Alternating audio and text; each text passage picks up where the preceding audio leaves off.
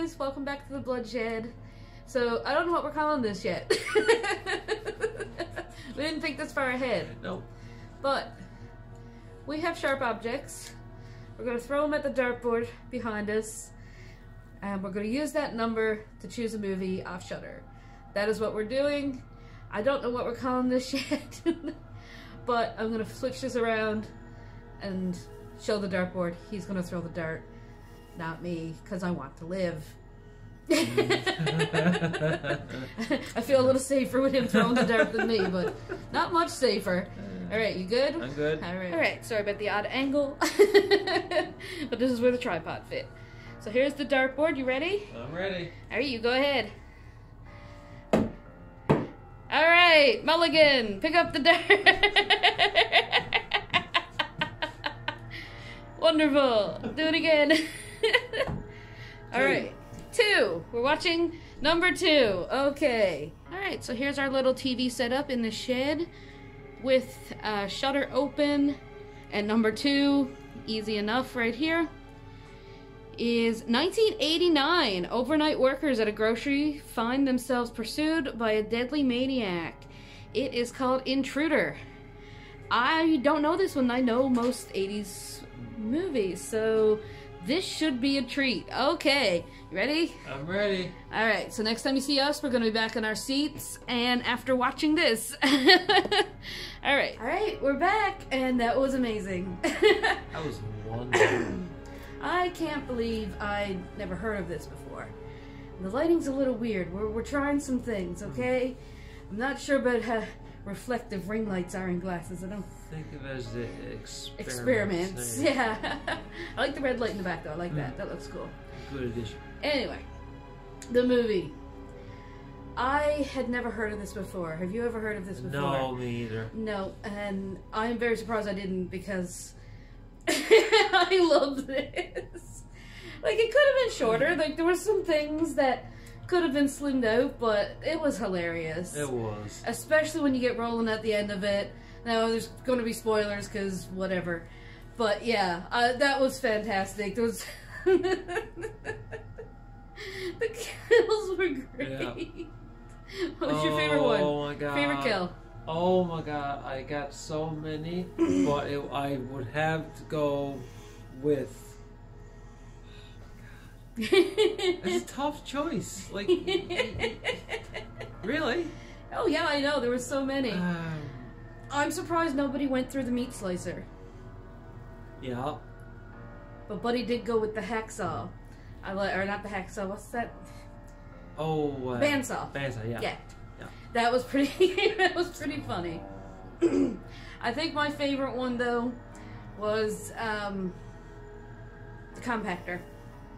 The baler, the cardboard baler. That was wicked. Yeah. And see, what makes this extra funny is that Mr. Man's day job here is a grocery manager. And I have worked several years in grocery stores, in retail stores. Yeah. So we were getting a little bit of extra entertainment about the hardships of the people stocking the shelves.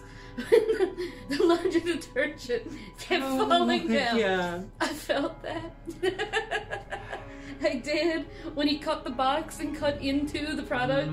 Like, nope, don't do that. Don't case cut your boxes, not if there's bags in there. All you had to do was open the flaps. You gotta open flaps on those, man. That's right. Yeah. That's a common thing that happens. Cereal? Oh, yeah. He stacked all the cereal. Why you stacked them? Like, oh my God, I need to fix it. But no, my favorite kill though I would have to go with the bandsaw, because he just grabbed his head and just went. But the aftermath of the bandsaw was the best one, when she finds his head. Yeah. And it's like, whoop, like the mouth is like just a little off. He looks like a fucking Muppet. It's great. The practical effects are amazing. Like, it's your typical 80s, late 80s, but... The director of this is the same guy that directed Evil Dead 2. Yes. And I do believe he worked on Evil Dead 1 with Sam Raimi. So I guess, and this has the same kind of feel. It has that really slapsticky humor to it Oh. that I absolutely love about these kinds of movies.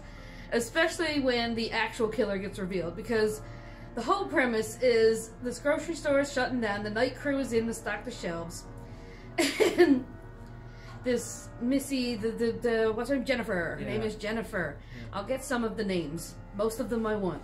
But Jennifer's ex-boyfriend just gets out of jail for killing somebody, which he got a year in jail for because it was an accident.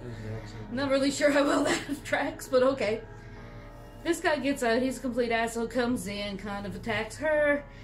They kick him out and lock the doors, call the cops, all that shit, but he doesn't leave. And then he gets back into the building after her, and people start dying. You think it's him. Obviously, like, I kind of figured from the start it wasn't going to be him, because he had red herring written all over him. Like, all over him. So I kind of figured it wasn't going to be him. It ends up being the assistant manager dude, because they're selling the store, and apparently he really loves this store. Oh, very much He loves this store. And because they're selling the store, and everybody's going to lose their jobs, he goes on a murderous rampage. Yeah. So that's going to make things better. His face. His face is priceless. Yeah. Oh my god, it's hilarious. I'm just a little crazy about this store. I'm crazy about this store. My head's falling off. Just the way he goes, oh my god. I'm good. No, I'm good. There's this one part.